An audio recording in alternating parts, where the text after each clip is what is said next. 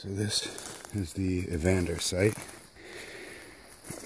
Haven't really seen him at all yet, but the bait's good and destroyed this week. Put some rocks in because we were getting everything dug up, but that seemed to help. It'd be interesting to see what's on the camera because the camera got taken down. I don't know if we got too much scent on it or what. So I brought actually a new camera. Chase went back to get it. But we'll see. Let's see what we can find here. This is the one that the porcupine has been on all the time. So I'm sure there's loaded with porcupine quills. I've been packing that full of frost in there, so I don't know if we'll have any pictures of anything with that getting knocked down, but we'll see.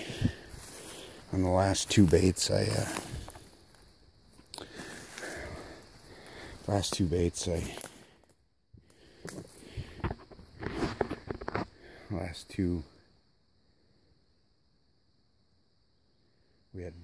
we had bears on the one.